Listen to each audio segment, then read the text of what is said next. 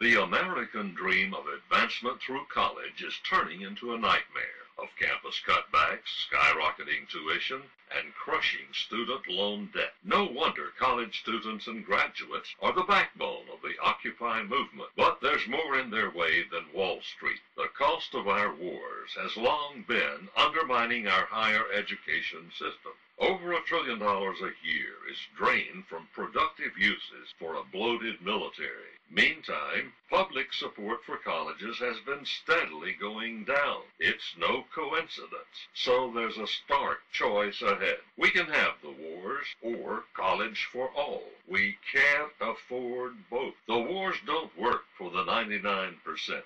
Bill Dixon for Quaker House.